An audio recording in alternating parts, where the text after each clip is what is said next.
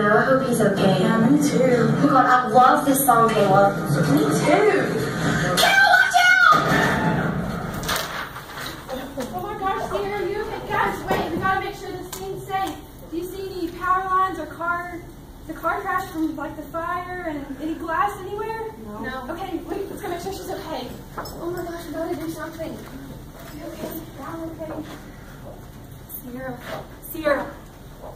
We need to do CPR, but I can't remember. I don't know. the All steps. right, Haley, just breathe. Get someone to go find an AED. Get someone to call 911 and start chest compression. Teach Presley how to do it. We have to start chest compressions, okay? Kirsten, you go call 911, and you go and try to find an AED.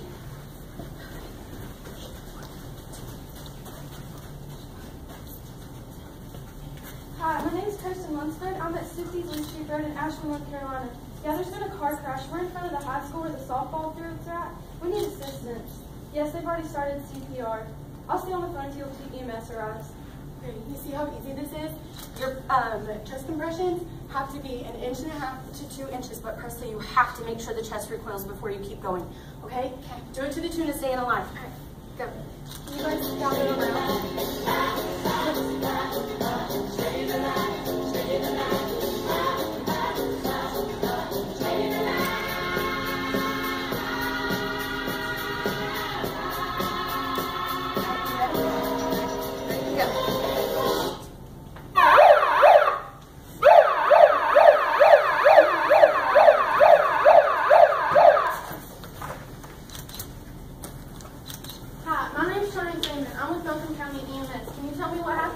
Her and her friend were in a car accident and she flew out of her windshield.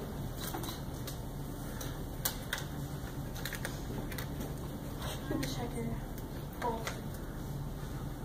Okay, she don't have a pulse. You need to stabilize her head.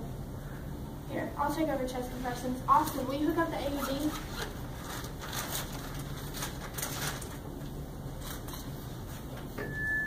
Apply pads to patient's bare chest.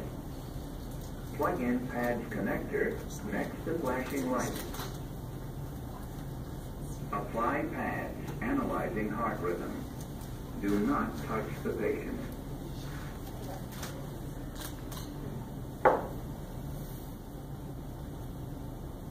Shock advised.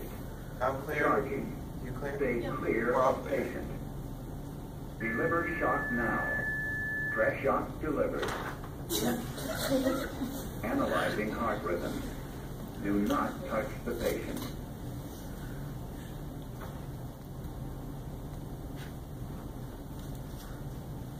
Analyzing heart rhythm. No shock advised. It is safe to touch the patient. She has a Check pulse. airway. Check breathing. Check She's pulse. breathing. If needed, begin CPR. Alright, let's get her into the ambulance. Y'all just want to save her life today. Let's get her into the ambulance.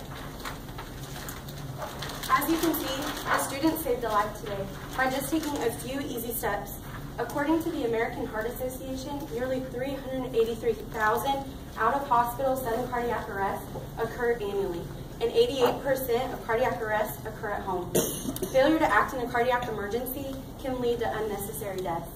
Effective bystander CPR provided immediately after sudden cardiac arrest can double or even triple a victim's chance of survival, but only 32% of cardiac arrest victims get CPR from a bystander. The life you save with CPR is most likely to be someone you love. Thank you.